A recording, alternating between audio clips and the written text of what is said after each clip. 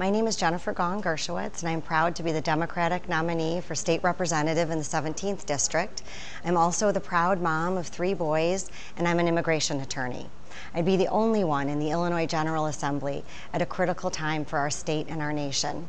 As an attorney, I've won groundbreaking cases to fight to defend victims of child sex trafficking and forced marriage, and I pioneered the use of pro bono social workers to serve as guardians ad litem to ensure that no child navigates the complex immigration system alone.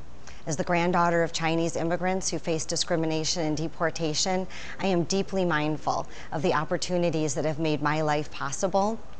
I believe that we can solve our problems in a way that reflects our values. We can get Illinois back on track by focusing our efforts on investing in our greatest asset, and that's our people.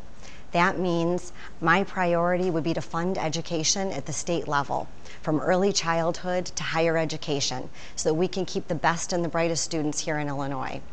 I also believe that we must stand up for women's rights, and we must fight for common sense gun safety legislation that keeps dangerous weapons of war off our streets and keeps our communities safer. I know we have serious problems to solve in the state of Illinois, but I am confident that by working together, we can get the hard things done. And I hope people will join me and come out and vote on November 6th.